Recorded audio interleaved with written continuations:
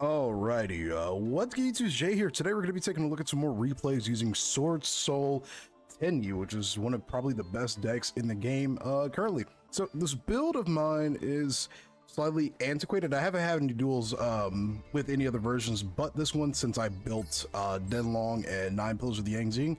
These are two cards I'm going to be throwing in here for the build, but the replays we're looking at is going to consist of what we've kind of got right here. So it's a pretty standard, straightforward build for the most part. Nothing out of the ordinary.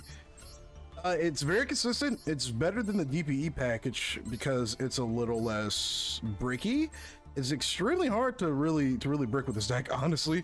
Pretty much all of your Tenyi stuff is an extender or are extenders.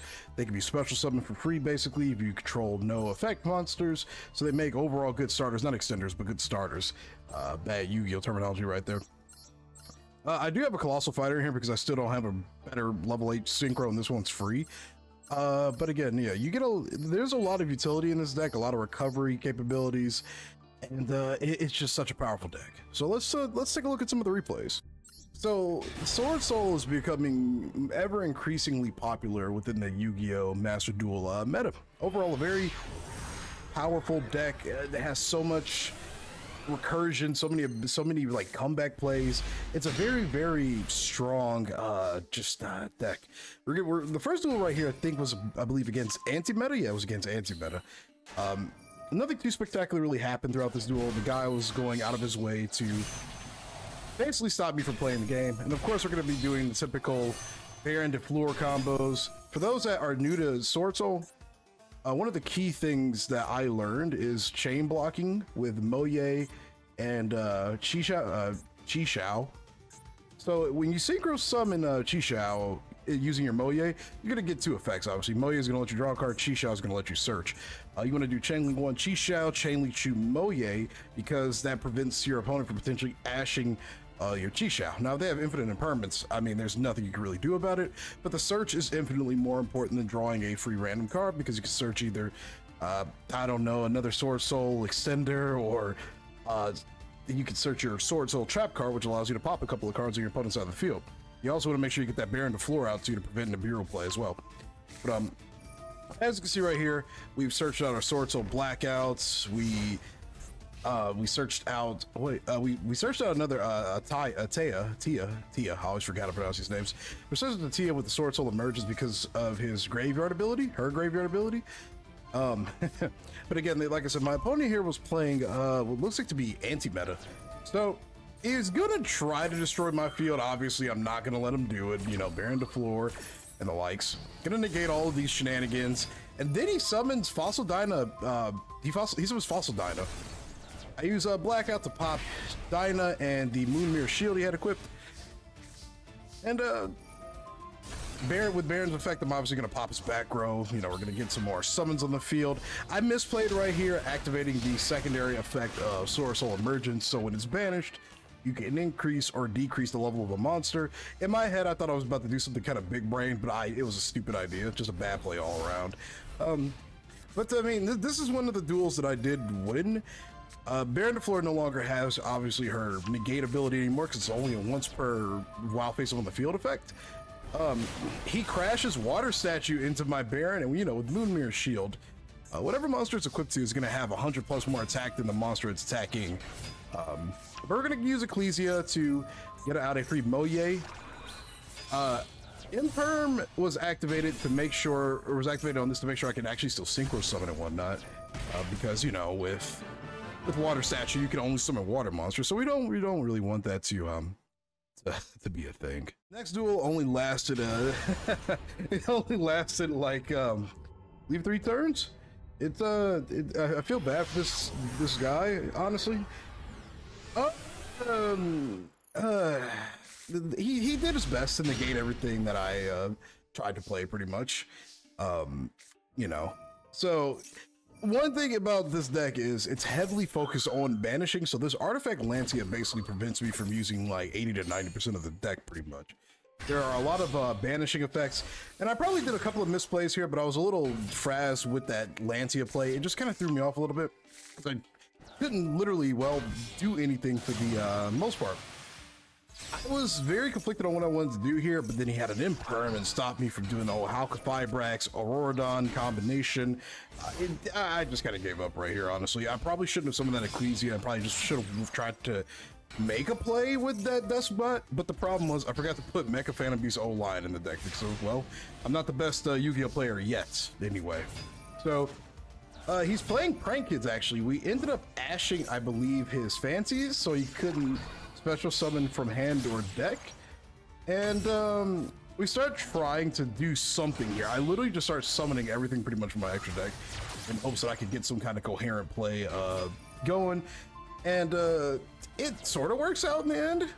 You know, it clears board a little bit, Pops push some things back to his extra deck. We get a few more summons off, and well, he just surrenders.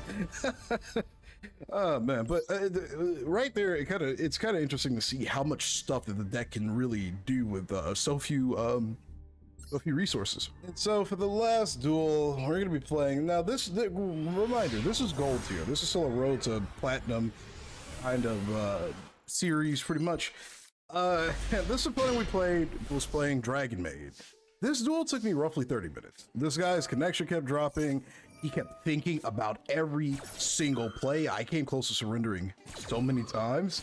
And it was a very painful experience. I really wish there was a rule implemented that allowed you to not play players that have either this bad of a connection or do not know what their own deck, well, you know, does. No disrespect to those players, obviously, but that's kind of what the solo modes are for practicing, for learning your decks, kind of.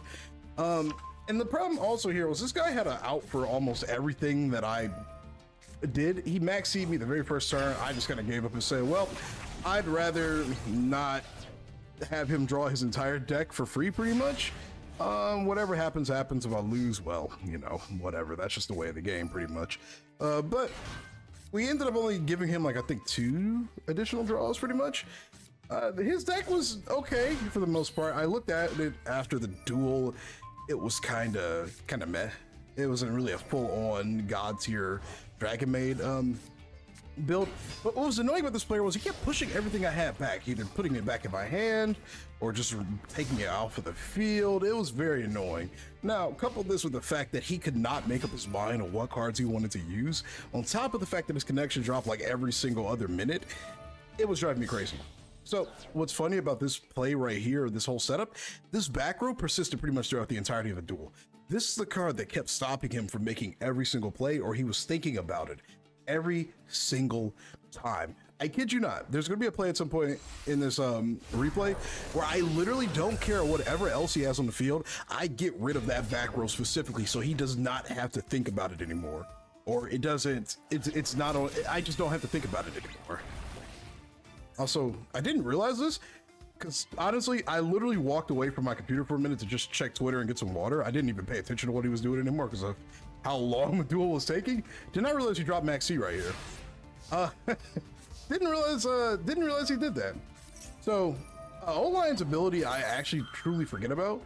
If you control a token, he can't disrupt a battle of card effects. I honestly truly forgot about that. So he popped that Max C in hopes of getting a free draw off of my token. He also negates my damn Called by the Grave when I attempt to banish his Chamber Dragon Maid from grave, because I figured that's probably what he's gonna summon or get back, but he actually goes for the other Dragon Maid instead. So I'm sorry, I intended to try to banish, I believe, this. Truth be told, I actually just missed the play, but I believe I tried to banish this because I knew he was gonna try to summon more beaters on the field, but I digress. So we sacrifice our O-Lion to get Long Yang on the field because we literally don't have any other way to summon him. Long Yuan. We get a free token on the field. He's going to do a couple more searches or attempt to, but I'm going to negate that with Ash Blossom. And then he triggers Dragon Maid Downtime, which was a card you know, unless I'm unfamiliar with the Dragon Maid strategy, I don't really ever see too much of. He also, since he activated earlier, he had a Paleozoic Dynamiscus engraved, and he's able to get a free summon off of it. But we negate that Chamber Dragon Maid search, and then this is a card that pretty much saved me the entire duel.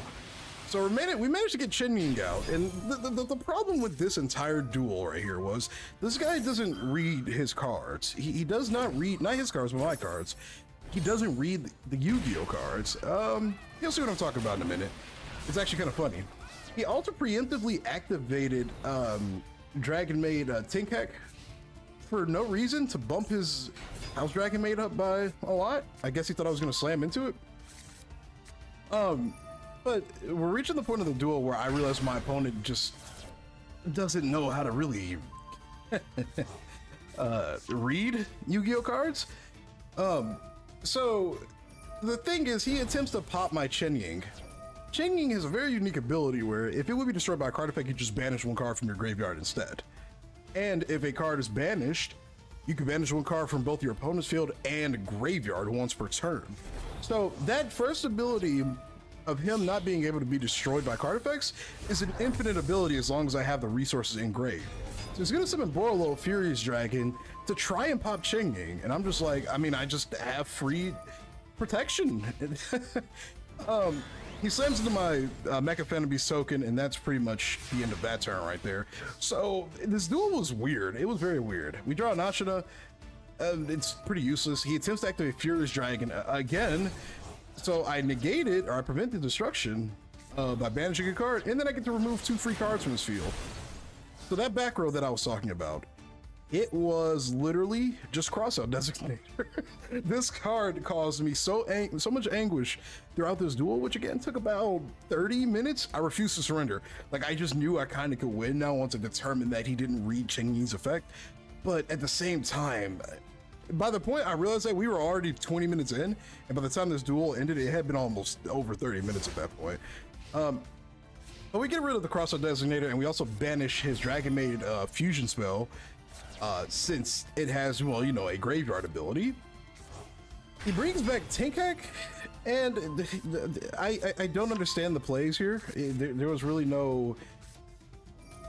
I don't understand what the goal was here, honestly. He goes for Dragon Maid Shio again, and then turn 9 rolls around. I think he was attempting to get back Tinkek, but just didn't work out like that, honestly. He was probably going to use this for the attack boost again, which is really easily avoidable. And by this point, we've banished so much on both sides of the field that my Chenyi is at 4,100 attack points. And then, well, he just scoops. I kid you not, this was the worst duel I've probably ever experienced in this game, and it's ironic because this guy's name was Die Screaming. So that's pretty much the entirety of the deck profile, or the duels of the replays that we've had thus far with this deck, which is really incredible. Also, I don't know why my other shiny version of this isn't in the deck.